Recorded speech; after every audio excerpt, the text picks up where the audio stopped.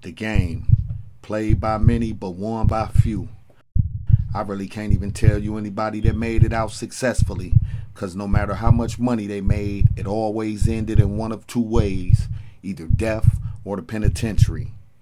For some, this is merely a method of survival, but for others, it's a way of life. Who's right and who's wrong is not my call, but I can tell you this: it always ends up the same way, either death or the penitentiary.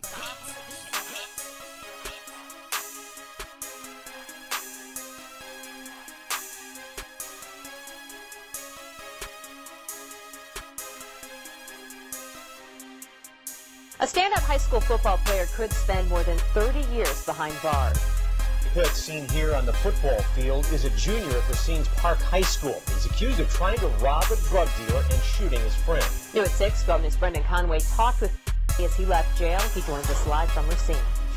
Shelby, the members of the Racine Park football team practice here this afternoon at their practice field without their star player, and they better get used to it.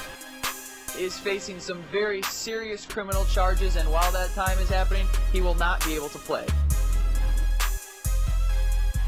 It becomes official on December 5th in Tokyo. The Wisconsin Badgers are going to the Rose Bowl.